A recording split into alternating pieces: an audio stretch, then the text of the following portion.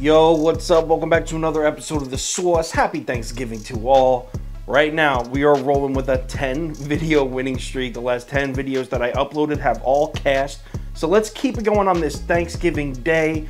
We're starting with game one, Lions versus Bears. Let's do it. Welcome to The Sauce. The Sauce.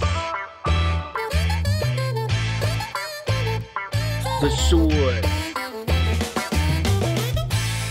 All right, we got Chicago on the road here in Detroit. The line is Lions plus 3.5, and all the action is on Detroit. I'm talking about 82% of the money on the Lions. This is as of Tuesday morning at 9 a.m. Yo, so check this out. So the books dropped the line from 3.5 down to 3.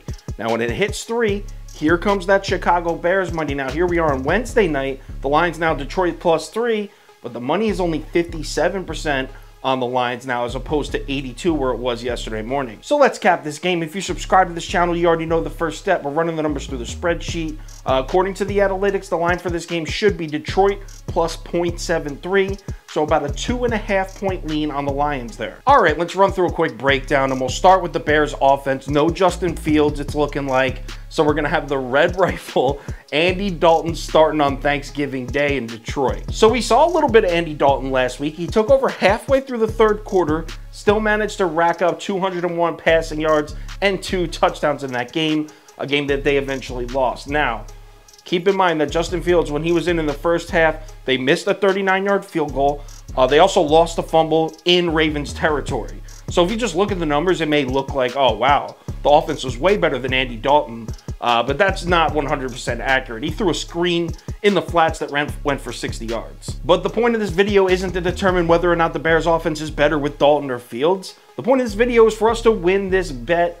And the truth is, no matter who's playing quarterback for Chicago, they should have no problem throwing the ball on the Detroit Lions, who are 31st in the NFL in opponents' passing yards per attempt. They're also 31st in the NFL in sacks. Whether Allen Robinson plays in this game or not, Chicago should still put the ball in the end zone 2 or 3 times regardless. So let's switch it up. Let's switch it over to the Bears defense. And whenever you're talking Bears defense this year, everyone's going to bring up Khalil Mack, right? He's out for the year. Or they're going to bring up Akeem Hicks, who missed 4 or 5 games this year. He's questionable. He may not play in this one.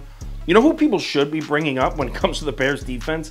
Robert Quinn, who has 10 sacks already. He's 5th in the NFL in sacks, and the Bears, believe it or not, are tied for 1st in the NFL in sacks as a team. So even without Khalil Mack, even without Akeem Hicks, this team gets to the quarterback. Here's the thing, though, when it comes to the Bears defense, other than getting to the quarterback, they don't really do anything else good.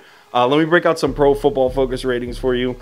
They are rated 25th in pass coverage, 28th in run defense, 28th in tackling. I mean, other than rushing the passer, the Bears defense struggles in almost every other defensive area. Listen, I'm going to stop this video right here. I don't care if Jared Goff plays or not. I don't care if Allen Robinson plays or not. The truth is, I think the Chicago Bears are a much better team than Detroit.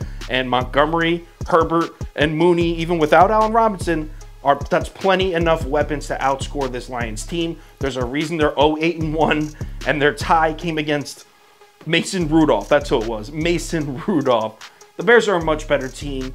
Coming off a bad loss, they'll get this one. Give me Chicago -3. I like it. I wouldn't say I love it. It'll probably be a 0.75 unit play on the final ticket. Speaking of which, final ticket be posted on KyleKirms.com. Let's say 9:30, 10 a.m. Eastern time. I'm going to put it out because everyone's got to get where they're going early for family stuff. 9:30, 10 a.m. Eastern time, every play for every sport. Also, if there's any crazy last minute changes, injury updates, money shift, line movement, anything like that, I'll definitely put it on my Twitter, Instagram story, and Facebook. So make sure you check one of those 3 platforms before you place your bets. Happy Thanksgiving to all. We're having a nice little winning streak here. We hit on college football the other night. We had a great weekend last weekend. Let's keep that rolling. Finally, that horrible October, it's way in the past. We're doing great. Let's keep it rolling. Let's make some money on this Turkey Day.